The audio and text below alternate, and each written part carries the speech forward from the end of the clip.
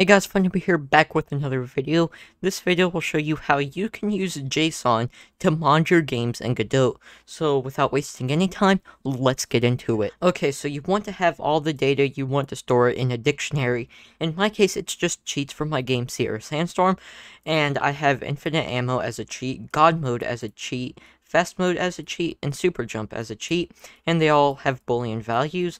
We can modify these Boolean values just by typing in here true or false, and then we just store a location to the JSON file, and in my case it's the user directory and cheats.json. This user directory will be at .localshare /Godot / the name of your game if you're on Linux. I'm not sure where it is on Windows, but I'll leave a link to it in the description below so you can go read up on that yourself. Anyways, in our ready function, we just create a var and we call it dir, or you could also call it directory, and we just set it to a new directory, so directory.new, and we say if dir.file exists, and then this file location up here is equal to false, then we just want to create a new file, so var f is equal to file.new, we open it with the mode of write, we store the string of json.print, and then we just want to print this cheats dictionary, and then we close it to remove it from the memory, and then we have an else statement, so if this file does exist, we say var f is equal to file.new,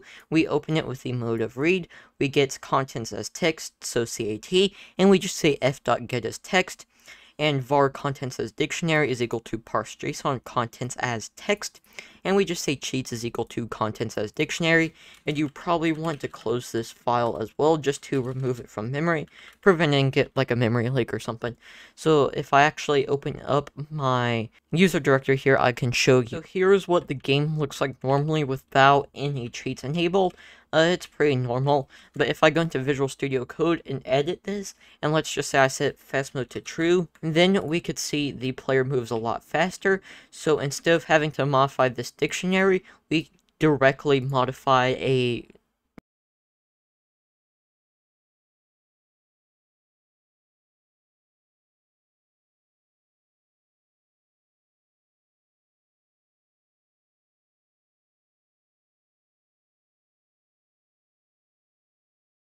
file on the hard drive, which means it persists between sessions, making the user experience a lot better. So if you like this video, be sure to leave a like and subscribe. It really helps out the channel and helps get content like this recommended to others. That's all from me for now. Fun Noober out.